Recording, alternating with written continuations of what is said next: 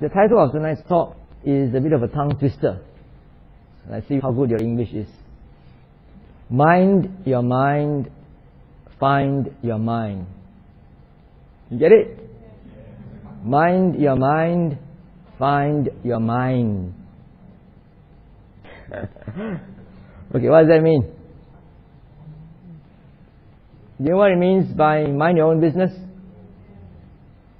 You know what it means by it's raining and it's slippery, mind your steps? Okay? So the word mind as a verb means take care, be careful, right? And mind, of course, refers to our conscious awareness. However, the word mind is a bit tricky because the English usage of the mind usually refers to what's happening up in the head, the thinking process. And they may talk about emotions, they say it's from the heart, right? But in Chinese, the word for mind covers a larger aspect. I think the word is sim, right? Sim means your heart as well as your thinking process. In fact, the word heart is found in many languages to refer to the base of our emotions, right? People say good-hearted is an English expression. You're bad-hearted, you're open-hearted. We have a similar expression in Hokkien. Tua Leong Sim, Pai Sim, Ho Sim. Right? I guess you have the same thing also in Malay. Right? You have Sakit Hati. In Malay you also have this word Dukkacita and Sukkacita, which is actually from Sanskrit. They use the word Chitta. Chitta is also a word that is used by the Buddha to refer to our mind.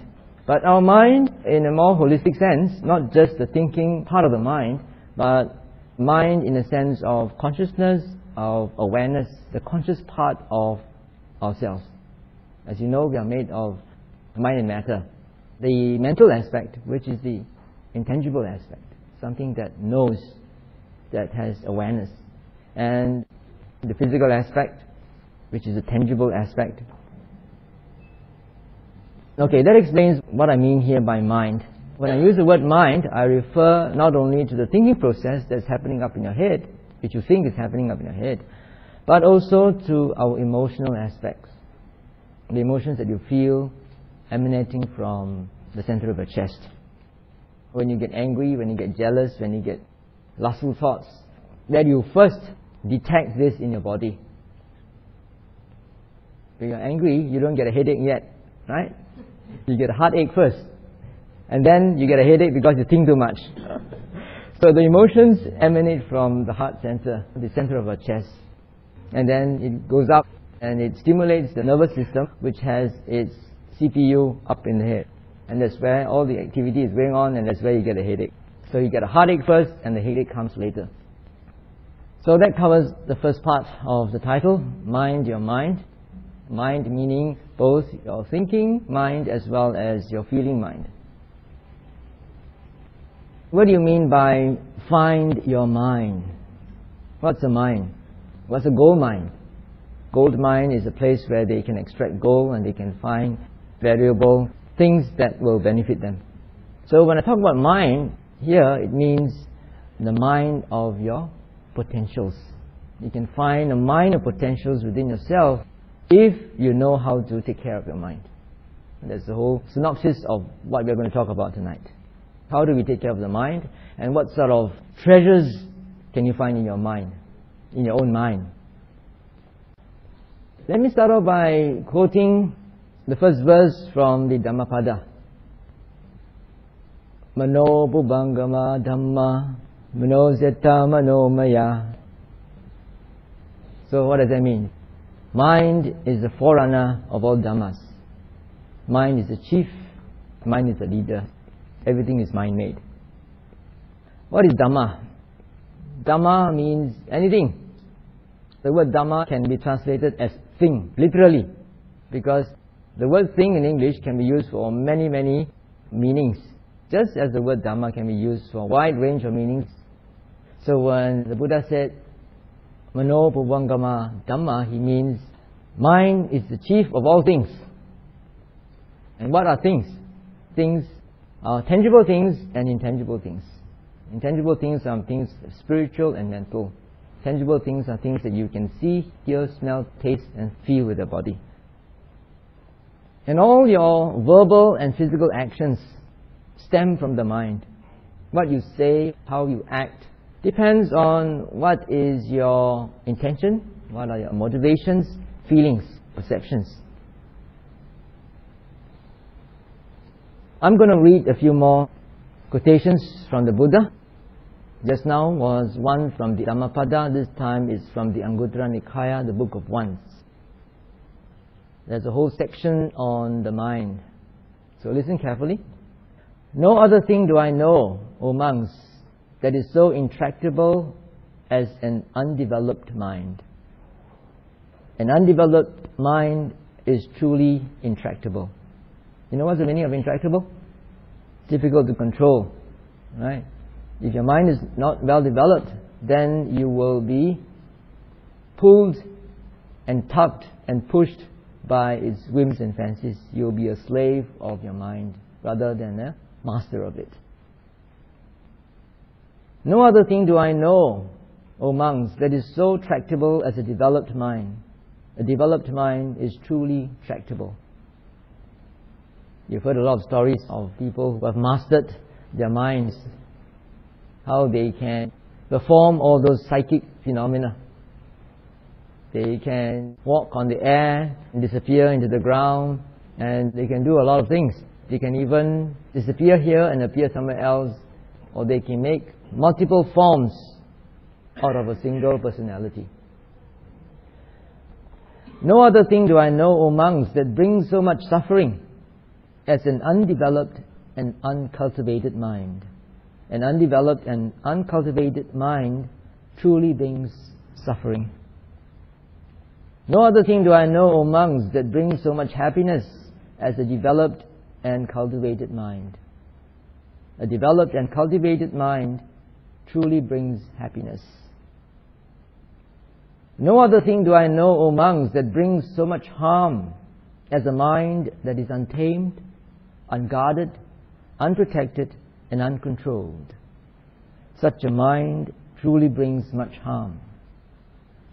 No other thing do I know, O monks, that brings so much benefit as a mind that is tamed, guarded, protected, and controlled. Such a mind truly brings benefit. All these are from Anguttara Nikaya, Book of Ones. I think Suttas 1 to 10, selected by Venerable Bhikkhu Bodhi and translated by himself. It's an edited translation. Original translation is from Nyanaponika Thera. Venerable Bhikkhu Bodhi, in his new book called In the Buddha's Words, has revised this translation, but I'm taking this from this book. So you can see how important it is. I'll give you an example of how much suffering an uncontrolled or undeveloped mind can bring.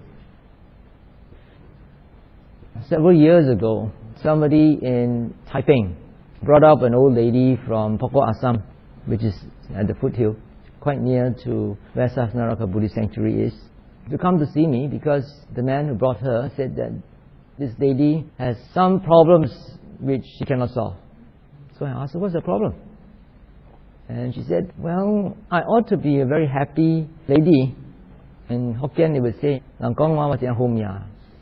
Hami Su Le, in we, Wai Kia Ni, Kada Tua Han Liao, Yang Kada Big Yap Liao. How many of you cannot understand Hokkien?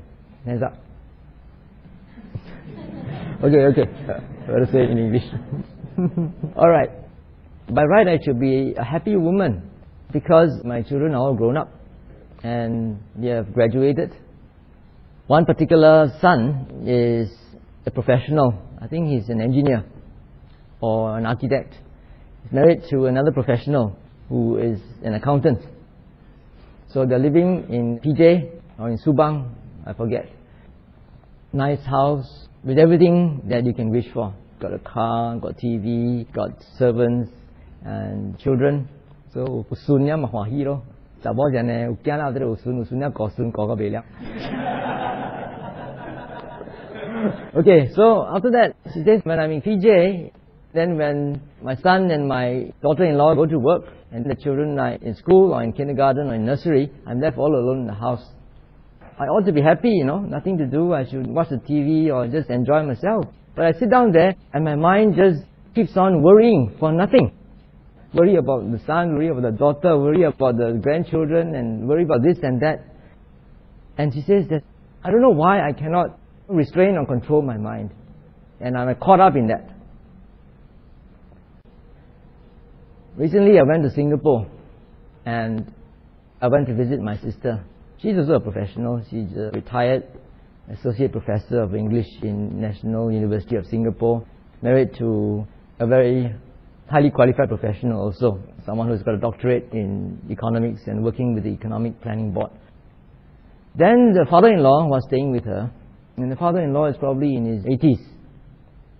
He was a very successful businessman before, and he had a habit of reading the newspapers and reading magazines like Business Times and Asia Week to keep track of what's happening in the world, to look at the political situation and the economic situations of the different countries, because he's a businessman. He needs to know whether a place is economically stable or financially feasible for a particular project or his business.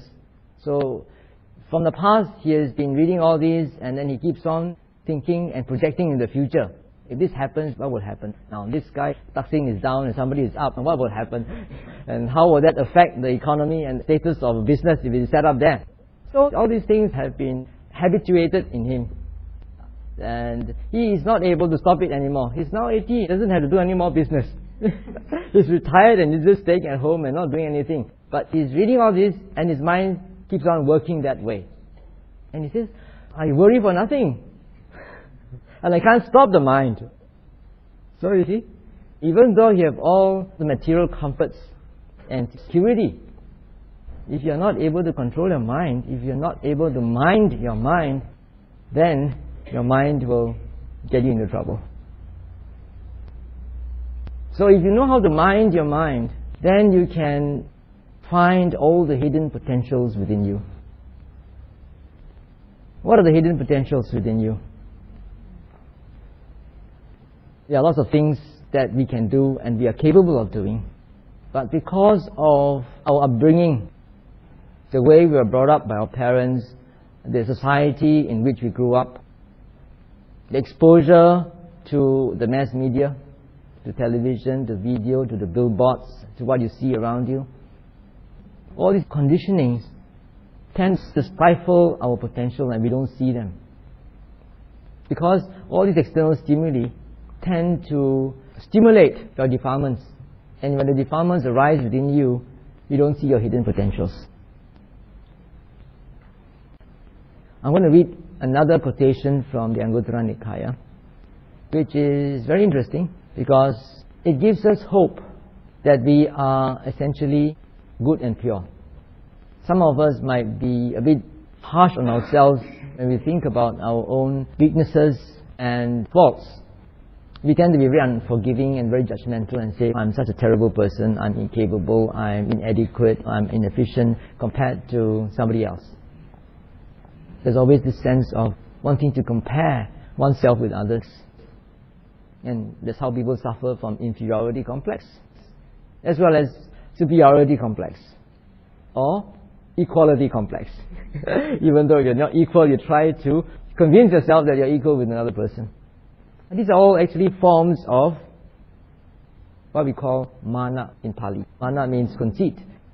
Conceit doesn't necessarily mean that you are better than another person. It could also mean that you feel you are inferior to another person or you're equal to another person. That is also a form of conceit, based on the same principle of the illusion of an ego, of an image of yourself that you and society have created, and then clinging to that ego. Let's go to this other quotation. It also comes from Anguttara Nikaya, Book of One, Chapter 6, 1 and 2. This mind, O monks, is luminous, but is defiled by adventitious defilements. The uninstructed worldling does not understand this as it really is. Therefore, for him, there is no mental development. This mind, O monks, is luminous, and it is free from adventitious defilements. The instructed noble disciple, or the instructed disciple of the noble one, understands this as it really is. Therefore, for him, there is mental development. What does this mean? If you all are familiar with non-Theravada traditions, you would have heard of Buddha nature, right? Have you all heard of Buddha nature? How many of you haven't heard of Buddha nature? Hands up. Wow, you all must be really staunch Theravadins or newcomers to Buddhism. Buddha nature is a concept of non-Theravadan Buddhists, particularly the Zen tradition and Tibetan tradition, which refers to this original mind. They say that everyone has the potential to become a Buddha because you are intrinsically pure. Your mind is intrinsically pure. In the Tibetan Dzogchen tradition, they talk about Rigpa, the original mind. But it's interesting that even in the Thai forest tradition, they talk about this pure mind, the original pure mind. And their stance is that actually all of you are already enlightened. It's just that you don't know it. Dzogchen practice says, you don't have to strive because you're already enlightened. You just have to open your eyes to see that you are enlightened and realize it. There's one simile of a poor man who did not know that someone has bequeathed him a few million in the bank. So, even though he has a few million in the bank, as long as he doesn't know that he has a few million in the bank, he will still live like a poor man, right? So, if you don't know that you are enlightened, you'll still be acting like an unenlightened person. But it's actually a consolation or relief to know that you're already enlightened and you have the potential to just realize it. So it gives you hope. Because the Buddha says that the mind is luminous. It is only defiled by adventitious defilements. Adventitious means extraneous, outside. The Pali word is Aggacitta Bhikkhu. In Thai, the word Aggacitta has been made into a Thai word, Aggacitta. Aggacitta means a visitor. Aggacitta Pra means a visiting monk. So, Aggacitta Bhikkhu here refers to visiting defilements. They are just visiting you, they are not yours, they are outsiders. So this gives us a very interesting perspective, because most of us tend to identify with our thoughts and our feelings. When you get angry, particularly at someone whom you are not supposed to get angry at, maybe you are taking care of your old parents, and you know that you ought to be grateful to your parents, and you should not get angry. But because they are old, they are forgetful, they tend to forget to do certain things, forget to switch off the light, or forget to flush the toilet when they leave, and then you get upset and you get impatient and you say, I've been telling you so many times, why don't you do it? And then you get angry and then you shout at them, and then suddenly you regret and have remorse because I shouldn't be saying that to my parents. How can I be such an ungrateful son or daughter? Right? Do you have such feelings? If you're a child, because you are dependent on your parents and they're supporting you, and then sometimes when you quarrel with your parents or you are rude to them, and then you reflect on it and then you feel bad about it. Right? Now, if you're angry and then you identify that anger with yourself, thinking that that anger is you or it belongs to you, then you multiply your suffering. Right? Not because you're angry, because you're angry. Right? If you're angry and then you realize that anger has a reason, and you're able to step out of it and just look at anger as an aggacitta defilement, a visiting defilement. It doesn't belong to you. It's there because conditions are there for it to arise. Then, like the Buddha says in one sutta, it's like someone throwing a dart at you. If someone throws a dart at you and you're hurt, then you feel painful at one spot. But if somebody else throws another dart and it lands on the same spot, then you'll get double suffering. Right? So it's the same, if you are angry and then you are angry because you are angry, then you are putting another dart in the same wound. But it's easier said than done. Because we tend to get so engrossed in our thoughts and emotions that we forget. And this is also supported by society, the community where you stay in. Everybody is in the same predicament. Everybody is in the same boat. And you are actually supporting one another to consolidate this illusion of self, this illusion of ego. You create an image of yourself, and this image is being consolidated by people around you. And so it's a vicious cycle. It's not only an individual image of yourself, but it's also an image that is consolidated by the people around you, the people that you relate with.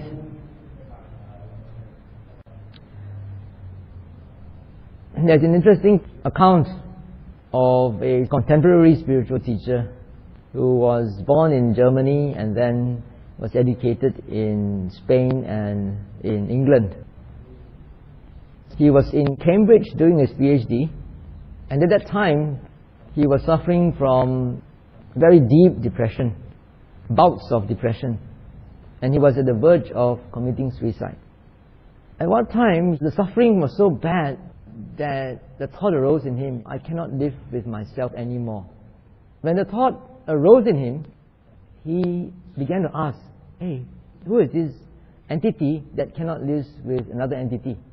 When you say, I cannot live with myself anymore, there are two persons involved, right? I and myself. So who are these two persons? Who is this I and who is this myself? And he investigated that sentence. At that moment, he managed to step out of association or identification with his thoughts and emotions. And he saw very clearly that these thoughts were just thoughts. So he, at that point of time, had this very sudden insight. He managed to step out and look at his thoughts and emotions, and he found that this consciousness that is looking at what's happening, and these thoughts are causing the suffering. But the consciousness that is watching the thoughts is not suffering at all. If you're a meditator, if you're a vipassana meditator, you will understand what I'm talking about. Because when you're meditating, your teacher will tell you, whatever happens, you're supposed to note it. When anger arises, you're just supposed to note angry, angry. When you get restless, you're just supposed to note that restlessness, restless, restless. You're frustrated, you note frustrating, frustrating. And when you do that, if your meditation is good enough, you'll find that the moment you note it, it disappears. It's no longer there. And then you come back to whatever object that you are watching. So for this particular person, his name is Eckhart Tolle, and he wrote a book called The Power of Now, which was a world bestseller, and now he came out with another book called New Earth, which is also another bestseller. It's interesting because he said that after he had that experience, it's not an intellectual experience. He says, immediately after he realized that thoughts and emotions do not belong to him, that is a realization of non-self, that they are just phenomena, agantuka upakilesa, guests who come in. After he realized that, then all his suffering disappeared. No more depression. Immediately, all the depression ceased, and he was filled with stillness, calmness, peace, and a joy that is beyond description. And after that experience, he felt very alienated from the world, because he no longer fits into the world of concepts and duality anymore, because he sees that there's actually no self anymore. And all of us are living in this world of illusion, thinking that there is a self and clinging to our concept and creation of the image of ourselves. So he could not complete his PhD, and he spent the next 2 years, maybe you could say just like the Buddha, spending 49 days after his enlightenment, just enjoying the fruits of liberation. He could not do any work at all. What he was doing was he would be going to the parks and sitting in the parks and just enjoying liberation. There's no self, and that everything is one. He can see so perfectly that there's no division between the consciousness and what's happening around. So this non-duality became so strong in him that he became very alienated from the conventional world. Could not do anything for 2 years. So he was just hanging around parks, enjoying the bliss of liberation. Become dysfunctional in this world, in this crazy world. So if you get enlightened and you become sane, it's like trying to live in an asylum together with all the lunatics. But that was when he was 29. So now he's about 60. Now he's, of course, a very famous spiritual teacher in the West. And he talks about being in the now, staying in the present moment. And his teachings are very much in tune with the Buddha's teachings of anicca, dukkha and anatta, of impermanence, suffering and not self. Particularly not self.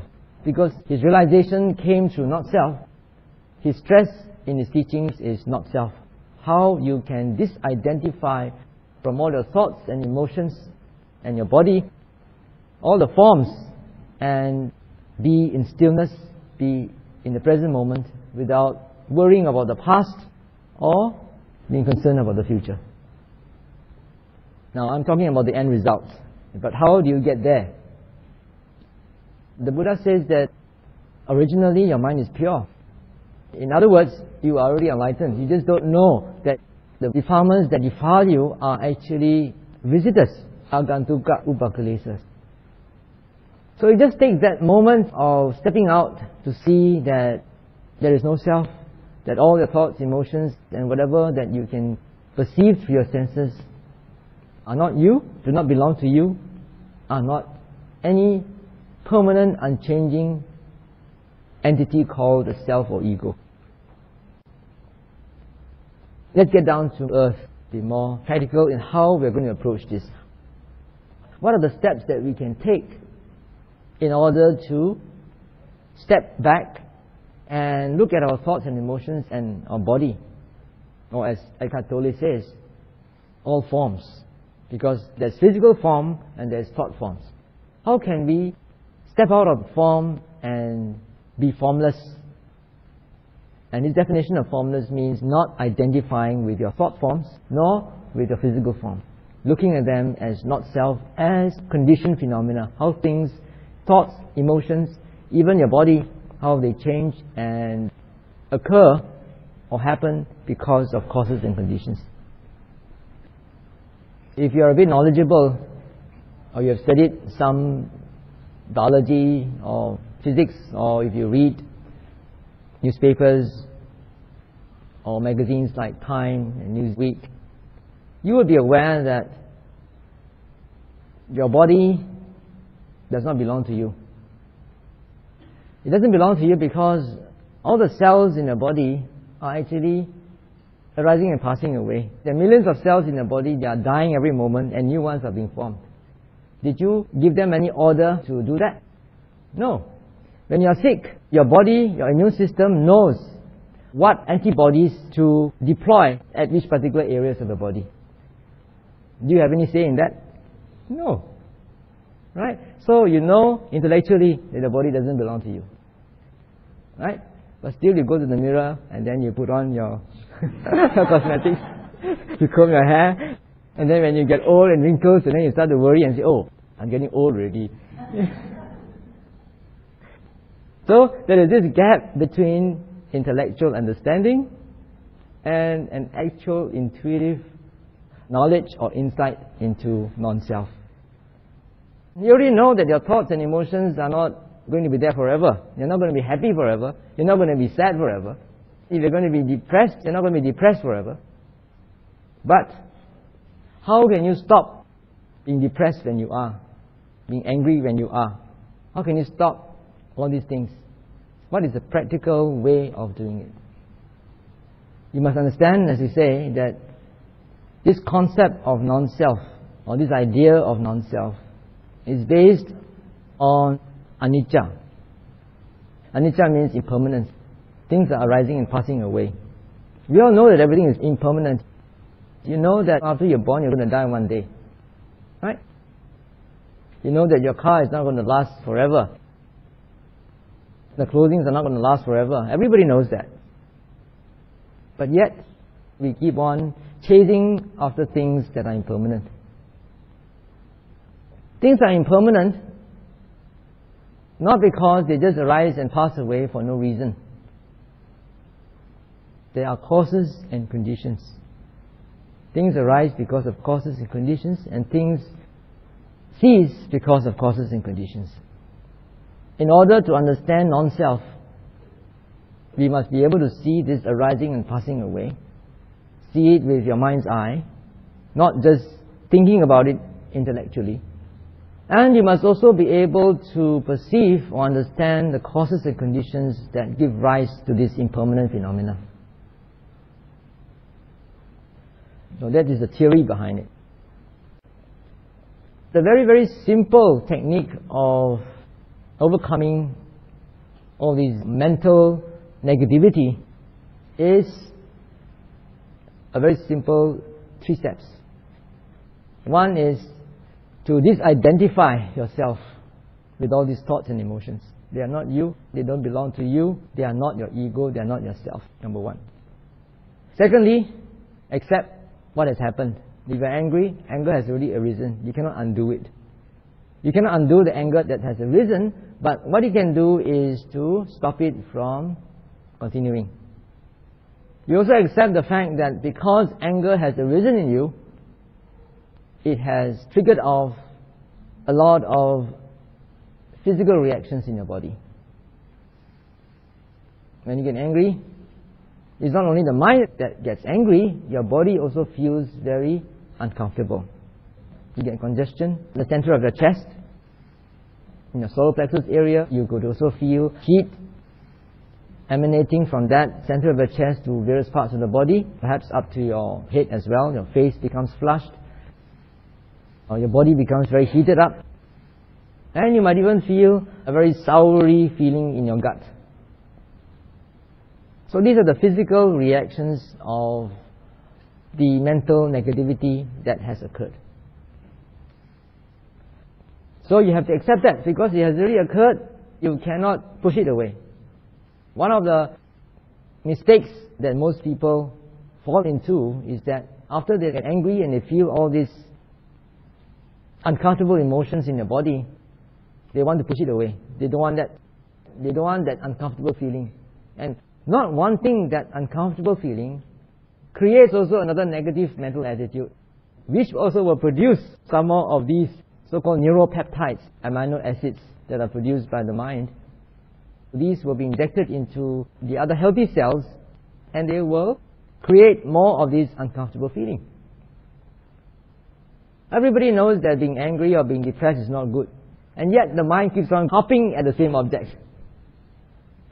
So if you know that, perhaps you can understand why the Buddha says, Vedana Paccaya Tanha.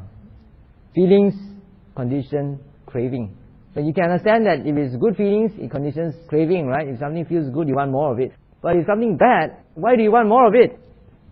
You don't want more of it, right? But unconsciously or uncontrollably, the mind wants more of it. Okay, so the simple technique is, if you want to stop thinking, all your depression, all your anger, all your worries, all your concerns are about things of the past or the future, right? Not something that happened in the past you didn't like, something that's going to happen in the future and you fear, what's going to happen? What if I don't get this done? What if this doesn't happen? All these things causing all these thoughts to occur within you, all based on the past and the future. So what's the trick? If you don't want to think of the past and the future, stay in the present moment. Very simple. Come back to your 5 senses. But that's easier said than done. If you open your eyes and look at something, and then that something will remind you again of what was making you angry. Let's get down to practice. Let's talk about the 5 senses. What you can see, hear, smell, taste, and feel with your body. All these objects can only be perceived in the present moment. Right? You can only see something with your eyes that is right in front of you. What you saw yesterday, you cannot see with your eyes right now. Can you? Can you see something that you haven't seen before with your eyes right now? You can't. Neither can you hear, smell, taste, or feel with the body what is not in the present moment. But when you're fast asleep at night and all your senses are shut down, you don't see, smell, taste, or feel with the body. You don't even feel your bed. And you're in a nice dream. In your dream, you might be in a party, having a nice time. And there you can hear music, and you might be singing karaoke, and then you're having a fun time, talking and chatting and dancing. Right? Can you feel that in your dream? Or you might be having a nasty dream, quarreling with your husband, or quarreling with your parents, or fighting with somebody, or running away as robbers are chasing you. All these things are happening where?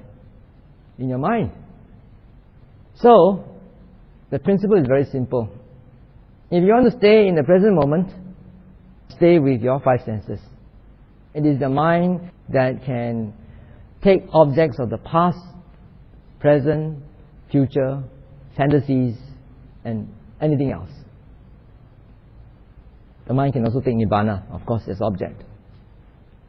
When people are worried, are depressed, it is not the five senses that are making them depressed, right? It is the mind. When people suffer from insomnia, it's because they think too much and they cannot stop their thinking. Then they take these tranquilizers and try to sleep. Tranquilizer has a way of doing something to your body, probably stimulating some glands to produce some enzymes or hormones that will tranquilize your brain. It becomes numb and you cannot think. Or it will suppress the secretion of certain enzymes that activate your brain and your nerves. Of course, there are always side effects involved. There was one devotee recently. He had an affair with another woman. They had a very good relationship for several years. And then something happened and they broke up. And then after that he regretted and kept on thinking about her. He came to see me and he said, "No, my life is like it's going to end. There's nothing worth living for." Typical thing, you know. You go and see any songs, poetry, you'll see that they're all talking about all this heartbreak. It's a typical human condition. And to that particular person, it looks like it's the end of the world. And he said, "Oh, all you need to do is to stay with the present moment." He said, "How can I? Whatever I see, hear, smell, taste, everything reminds me of her." How to forget her? So, it's not so easy to stay with the eye sense or the ear sense, because we are so conditioned into interpreting what we see immediately.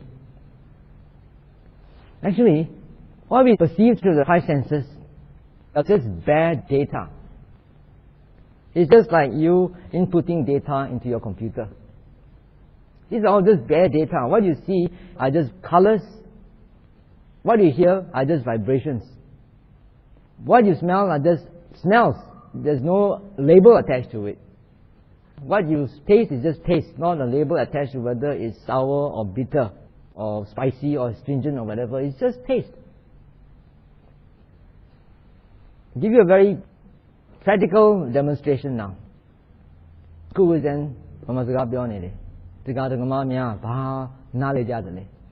It's just vibrations, right? Can you understand anything? It's just vibrations. Actually, all these five senses only take in bare data. And your CPU is your mind. Your mind is the one that processes all this data. If you know the language that I'm speaking in, then you would be able to decipher what those sounds, what those vibrations stood for. But if you didn't, it's just vibrations. Another interesting thing is the thing that we used to play when we have these camps and games for children and teenagers and youth camps. Like we blow up a particular picture. We zoom into a particular picture and then we distribute that picture all around and ask people to try to identify what that is. Imagine if you take a picture of your skin, magnified 500 times, and you see, you wouldn't know what it is. You would think it's craters on the moon. Right? Then would not be able to decipher what it is, and then later you will see that it's part of a big picture, then only they will know what it is. So what you perceive through your five senses are just bare data. But because we have been conditioned to immediately process this data, it's not so easy to keep in the present moment. Right? When you see something, immediately you think you already know what it is, and that concept will trigger off memories or perceptions about the thing that you are looking at. So it's the same with sounds. Unless, of course, you are staying in a place like Sasanaraka Buddhist Sanctuary, near the jungle, at the edge of the forest or in the forest. Then you don't hear the sound of traffic, you don't hear horns, people horning, you don't hear people talking, you don't hear music. You're in the forest, what do you hear? Birds, you hear the insects, maybe you hear the sound of the waterfall or stream, and these are all very soothing. Many people, when they come to meditate in SBS, when they cannot find, for example, the breathing process, they cannot follow the breathing in and breathing out, they cannot follow the rising and falling, they find it not so suitable to do sitting and touching, and they find that they can get very concentrated by just listening to sounds, just keeping your attention on sounds, and they can get focused. And after that, when they are focused, then all these things become obvious to them, the breath and other parts of the body. But I discourage them from taking that as their basic object, because I said that when you go back to the world, you're not going to get the same conditions. So you better don't practice on using sound as your primary object. And then smells and tastes are not always there. They are there only at certain times, when you eat and when there's some fragrance or some bad smell around. So they're not readily available. Out of these five senses, the one that is consistently there all the time is your body. Your body is there all the time. Your breath is there all the time. All the sensations that you can feel in your body is there all the time, unless you are fast asleep or you're unconscious. For example, right now, while you're listening to me, because you're listening to me, perhaps you are not paying attention to your body, but if you now direct your attention to your buttocks, you'll be able to feel certain sensations there, right? Your buttocks are touching the floor, you can feel hardness, pressure, maybe some heat, some tingling sensations, whatever. You can also feel other things like the muscles in various parts of the body, your back trying to keep you erect. You can feel a strain if you're not used to sitting down cross-legged, certain parts of the body. You can also feel certain neutral feelings, like the contact of your skin with the aircon, the contact of the skin with your clothes, particularly your waist with your waistband, tight parts of your clothes. You can feel all these things. It's always there. So, for a person who is suffering from insomnia, because of depression or because of whatever, it's very simple. You cannot sleep, you just lie down on your bed and then relax the whole body. Keep your attention on the body, be aware of all the various physical sensations in your body, your head touching your pillow, your shoulders touching your bed, the various limbs touching the bed, and then your skin touching your clothing. And as you do that, because you're actually tired, you've been thinking so much, you're really tired, you want to sleep, but you don't know how to stop thinking. So if you're able to change the subject of your thoughts from what's making you depressed or what's making you angry or worried to just watching your body sensations, it's so boring that you'll fall asleep in no time. Right, so next time you're having problems with insomnia, don't go and buy tranquilizers. Just try what I tell you. So this is a very simple technique. So simple and yet very profound. Now, we can make use of this technique not only when you are suffering from insomnia or from depression or from chronic thoughts, but we can actually make use of this principle throughout our daily lives. Who says that the practice of meditation or the practice of mindfulness can only be practiced, can only be done with your eyes closed and your legs crossed? Not necessarily. Although I always like to say it's like charging your battery, handphone battery. If you want to use the handphone throughout the day, you've got to charge the battery first. After you've charged it, then you put in your handphone and you can use it wherever you go. So formal sitting meditation is like charging your battery. You take time off every morning, maybe. If you can spare the time, maybe half an hour. If not, 15 minutes also is good. Settle down, sit down with your eyes closed, relax your whole body and just be with the body. Follow your breath if you can, follow your rising and falling, Or if you can't, then you're aware of your body sensations. And if your mind runs off to the past or the future, just be aware that the mind has run off and come back to the body. It's a very simple exercise, but it's actually very rejuvenating and recharging. Do you know that more than 80% of our energy is used in thinking? At one time we had a camp for USM students in SPS, and we invited an ex-biology professor from MU to share, and he was talking about how much energy that we humans use. And he says that more than 80% of the energy we use goes up to the thinking process. So it's no wonder that if you're a white-collared worker sitting in an aircon room from 8 to 5, and then you come back in the evening after driving through a traffic jam, and then you are just flattened out, can't do anything, can't even watch TV, just go to bed, and then next day you repeat the whole routine. Right? But if you're a construction worker, you can work from 8 until 5, come back, take a bath, and go to the pub and drink until 12 midnight, and go back and sleep next day, come back to work fresh. Why? Because you don't think. You just do. Okay? Because you just do, the energy expended in doing is less than in thinking. Right? So if you're able to just spare a few minutes, 15 minutes break, to just stop thinking, all your compulsive thinking, leave them aside and just be with the present moment, be with your body, that itself is very rejuvenating. Some years ago I read somewhere that there was this American executive. He must have done some meditation before and he found that it was very beneficial for him. So he decided to give a tryout in his office. So one day he told his staff, okay, you guys can come to the office and don't have to start work until 15 minutes later. Just take a break. Just sit down, close your eyes, and just be aware of the breath.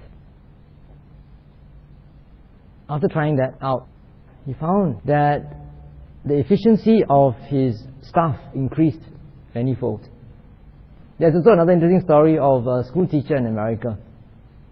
She must also be a meditator. She went to class one day, and the children were all very naughty, talking and making an uproar.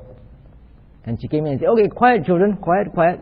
Now just sit down at your desk and just be quiet for 1 minute. Don't do anything, just sit down, relax, and just watch your breath. Now these American kids, they've never been exposed to meditation before. They don't know what is introspection. For them, the whole culture is all about getting things, getting more, and it's always external and nothing internal. So this is the first time that these kids were exposed to introspection or watching their own bodies. So after 1 minute is over, everybody was quiet and settled, and the teacher continued her lesson. The next day, she came back to class, and all the children were very enthusiastic and said, teacher, let's play the 1 minute game again. They love that 1 minute game, because stillness is so pacifying and so rejuvenating. So even though the practice of mindfulness or the practice of awareness of what's happening to you can be done anytime throughout the day, it is also a good practice to do formal meditation. However much time you can spare. If you can't spare 15 minutes, maybe 10 minutes. If not 10 minutes, 5 minutes. If not 5 minutes, maybe 1 minute. There's also another interesting story of a Burmese guy. He set his wristwatch alarm to beep every hour, and he decided that he just wanted to take 1 minute off every hour. Can you spare 1 minute an hour? Just a minute off every hour. Just stop whatever he's doing and watch his breath. A minute a day keeps the doctor away. Keeps the psychotherapist away. So after that, he just did 1 minute per hour per day. And imagine, if you are awake for how many hours? How many minutes do you get? If you can't spend 50 minutes in a row, at least you can do that in the toilet.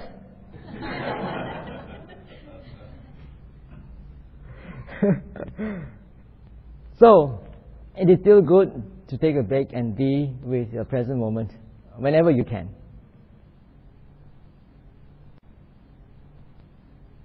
Now, besides formal meditation, sitting quietly and trying to be with your body, you can also practice watching your mind, minding your mind throughout the day.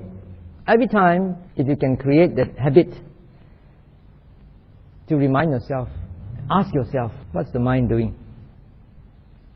What's the mind doing? And the moment you ask yourself what's the mind doing, you'll be able to see what the mind is doing. Is it thinking? Is it imagining? Is it fantasizing? Is it worrying of the past or the future?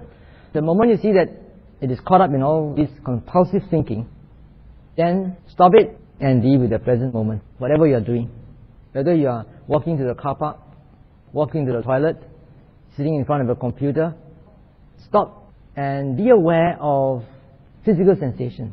Your fingers at the keyboard, your buttocks touching the seat. If you're walking to the toilet, your leg movements, what you see in front of you. You could also actually open up your awareness to all the five senses and look at how the mind is reacting or responding to the five senses. No thinking, and yet what is the mind doing?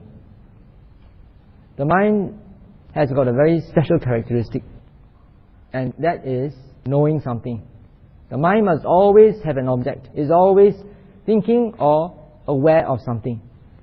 It cannot do without an object. If there's no object, there's no mind. So, if you want to stop it from thinking, you must give it another option, something else to do, or you'll get back to the thinking again. So what you do, if you don't want to get caught up in your compulsive thinking or compulsive emotions and feelings, bring it to the present moment. Bring it to your body. You can always be aware of your body whatever you're doing. Bringing it back to the present moment keeps you sane and centered. And that's how, when you mind your mind, then you will see that all your thoughts and emotions arise because of causes and conditions. And you begin to understand what non-self is. You begin to let go of your grip on the ego. It is the ego, illusion of the ego, the self-created image of yourself that is the cause of many a problem. Right? It is because this ego expects certain things, how you behave, how you react, how people should behave, and how things should happen. And when these expectations are not met, then you will meet with frustration, with disappointment, anger, and so forth. But if you're able to see all these things and understand that expectations are just expectations, assumptions are just assumptions, you understand things for what they are, then you can still function in the world. Not blindly clinging to your perceptions of what things are. You understand that whatever you're doing, whatever decisions that you make, come from conditioning, causes and conditioning, sometimes beyond your control. In fact, most of the times beyond your control. There's one article that's been circulating around the internet about this guy who talks about 90-10. Have you heard of this 90-10 formula? He says that 90% of what happens to you is beyond your control, and only 10% is under your control. Ajahn Brahm, in one of his talks, says that there's no such thing as free will. In the West, people like to talk about free will. He says that you're here tonight not because you choose to come, but you got no choice. Why do you have no choice? Because all the causes and conditions are there that made you come here. Did you have any choice to be born in this world? No choice. Did you have any choice to be born beautiful or ugly, fat or thin, slim or overweight? You got no choice. Do you have any choice to be born intelligent or stupid, talented or not? You have no choice. The choice is only very apparent. You think that you are making a choice, but all your decisions are conditioned by many, many things. How you were brought up when you were a kid, how your teachers taught you when you were in school, what you were exposed to in the mass media, what you see every day happening around you, and the people that you mix around with. All these influence you. So, if you keep on reminding yourself, what's the mind doing? What's the mind doing? Then you will be able to see how your thoughts arise. Because every time you ask that question, you're actually stepping back to look at what's happening. And then immediately after that, once you know what the mind is doing, then you must give it another optional object, which is your body, the five senses, anything in the present moment. Of course, even if you bring it to the present moment like what you see, then that will also trigger off some more thoughts. And then you can see how the thoughts arise. Because you see something, certain thoughts arise. Because you hear something, certain thoughts arise. And because of those thoughts, it will trigger off other thoughts. So you can see all this whole chain of conditionality, and that will deepen and internalize your understanding of not-self.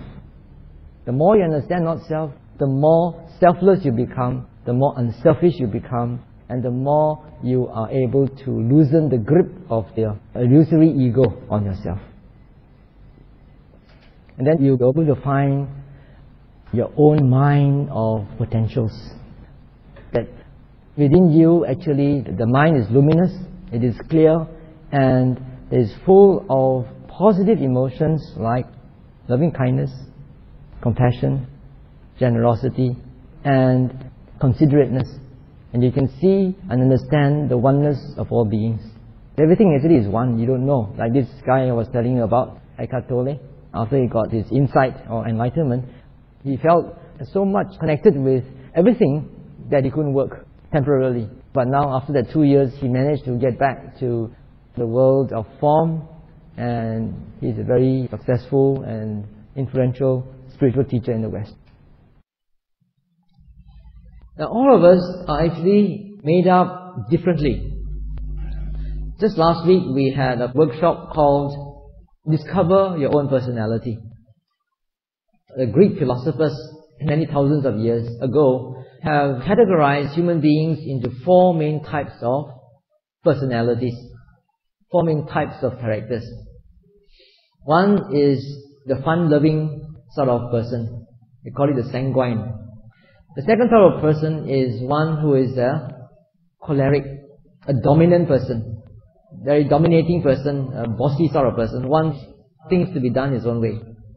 The third sort of person is an idealist. And the fourth type of person is a pragmatic person, very easygoing, a very chin-chai sort of person. Now, to illustrate how these 4 people get things done, the first type wants things done in a fun way. The second type wants things done his way. The third type wants things done the ideal way. And the fourth type wants things done the easy way. All of us are made up of these 4 types of character. It may be a mixture, but one of these predominates. Look at yourself. What sort of person are you? Are you the person who wants to do things in an easy way, or in the ideal way, in the best possible way, or is it my way, or you want to do it the fun way, that everybody has fun? Of course, in a society, we need all sorts of characters to make it work. If you only have the first type, everybody will have fun and nothing will be done. If you have the second type only, then everybody will quarreling with one another because they want to do it my way. And then you will have the third type, an idealist. He's a thinker. He's always thinking and thinking and thinking of doing things the best way, and he never get anything done.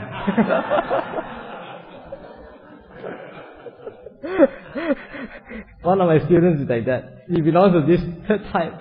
When he wants to get things done, he will try to think of the easiest and the best possible way of doing it, the quickest way of doing it. And he may spend about 5 months trying to think out the easiest way to do it, when he could do it the difficult way in 1 week. But the mindset is like that. You cannot tell him to do it in 1 week because he says, I'm trying to find the easiest way, the best possible way to do it. The last type is the easy type. He wants to do things the easy way. But the easy way is not always the correct way, right? If you do things easy, sometimes you cannot attain your goal. So, all of us are made up of a combination of these 4 types of characters. In some people, one character is more predominant than the other. Usually it is more predominant. And so that's how we discover our own personality, if we are able to watch ourselves. Watch your mind, take care of your mind, see what are your mental tendencies, what sort of person are you. You are made up that way, not because you want to. You have no choice, because you were born that way. There's no free will with regard to what sort of character you want to be. Now, each type of these characters have their own strengths and weaknesses. So, if you realize your own strength, then you try to develop your strengths. And if you know your own weaknesses, and if you're mindful, you're watching your mind all the time, when your weaknesses arise, then you can know how to minimize them. So, I hope that you will be able to try to put this into practice. It is actually a very simple practice of just watching your mind all the time, whatever you're doing, and then coming back to the present moment. The present moment means whatever you're doing. You're driving a car, you're walking to the car park, you're going to the toilet, you are watching the computer, your fingers are on the keyboard. You're bringing your attention back. You get caught up in thoughts and ideas. Because thoughts and ideas, although they have their advantages, they also have their disadvantages. If you get caught up in too much thinking, then try to watch your mind, come back to the present moment, whatever you're doing.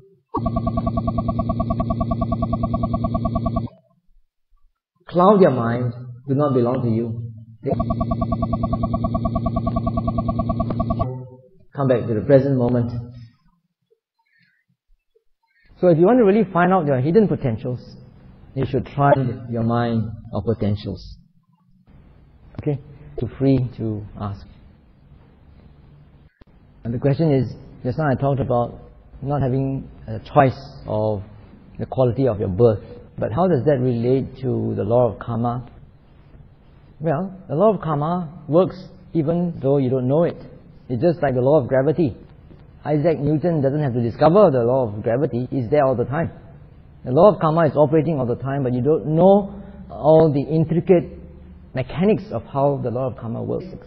Whatever action that you do creates a karmic potential, and when the conditions are right, the karma will give results. And you don't know when the results are going to be given. All of us have done so much karma before. For example, when I was a young kid, one of the things I used to do is to catch cockroaches and then put them into the charcoal fire and then enjoy the smell of the poor cockroach being burnt. Another one of the things that I like to do is, because I lived in Claudicus in Penang, so we were still using firewood at that time, no gas. So when I was in primary school, I would get up early in the morning to boil water, boil my own hard-boiled eggs to eat. The place is infested with rats. When you switch on the light, the rats are temporarily blinded, so they are quite slow. So what I would do is I would take a koali cover, put it there, then catch the rat, and then I would just go around and woo until the poor fellow is dizzy, and then when I open the lid, I would just kill it. Although I'm a virtuous monk now, I don't know when I have to repay all this karma. I cannot tell you that. So karma is being created. When the time is right, it will give its result. You cannot run away from it. But you have no choice. What about Chaitanya? I understand you spoke about Abhidhamma. We can't control the Chaitanya, we will arise with conditions. But Chaitanya, we do have no choice. I think that's what she means. When I talk about choice, she is referring to Chaitanya or volition. Your volition also comes about because of causes and conditions. Why you want to do wholesome deeds is because of the Dhamma talk that you heard. Well, if you go back now and you try to ask yourself, where is my mind and what is my mind doing? And that's because I told you. Right? That is the cause and that is the condition for the rising of Chaitanya. So that's why the Buddha says one of the very important prerequisites for attaining Sotapanna, becoming a stream enterer, to attain the first stage of enlightenment, is associating with wise people, listening to the Dhamma talk. Second. Number 3, putting the Dhamma into practice. So these are all conditions. You cannot get enlightened if you do not listen to the Dhamma talk. Yeah? You cannot get enlightened if you don't associate with the right people. It's your choice, but somebody influenced you to come. What I'm saying when you say there's no free choice is that the choice is not free. The choice is conditioned. You don't make a choice freely out of your own will. There's no such thing as free choice. All choices are conditioned phenomena. When I was small, I watched TV, and there they were always advertising this watch. I forget what's the name. Is it Timex? Every time you see TV, and then you will see this advert, Timex. So when I came of age to be able to possess a watch, the first thing I said to my father was, I want a Timex. My father said, no, Timex is not a good watch. You should get a Citizen. I said, no, I want a Timex. Why do I want a Timex for? Because it has been conditioned. And that's why people spend millions in advertisements and billboards. What are the returns? It's very unconscious. You don't know. These things are just embedded into your subconscious. And that's how your free choice comes about. It's not free. You've got to pay for it. Okay, somebody wanted to ask something. What happens when we discover that 90% is not in control? Sometimes we feel very sad because there's no choice.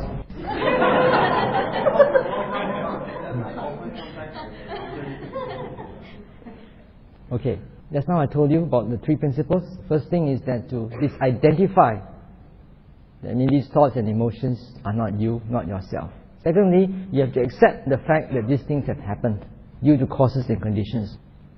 Thirdly, in order for you not to get caught up in compulsive thinking, you come back to the present moment.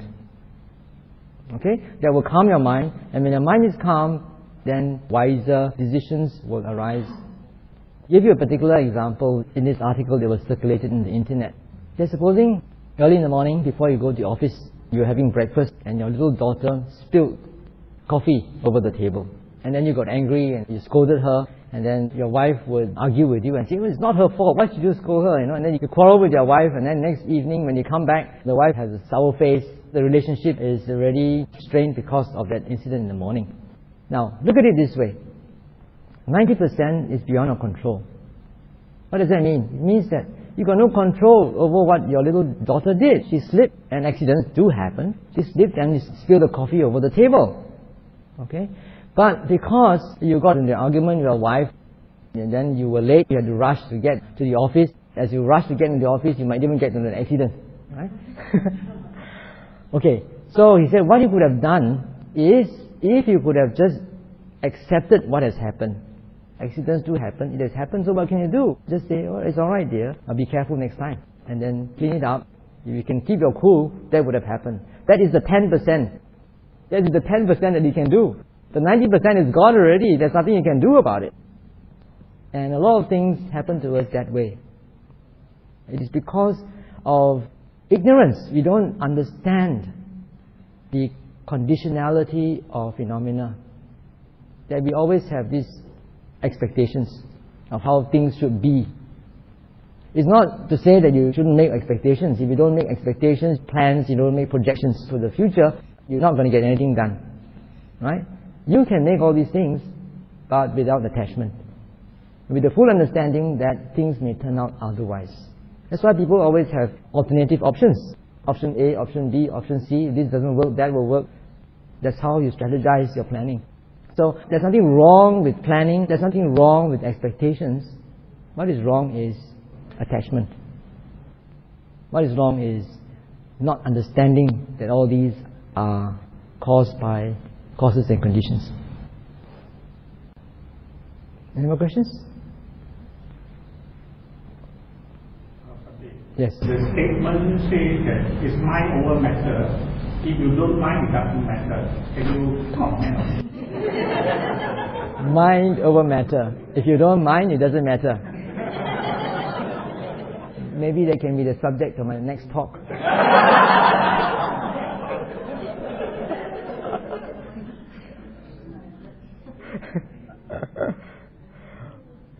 Now, mind over matter works when your mind is very powerful. Many years ago, I compiled and translated a book called Dharma Therapy. It's out of print now.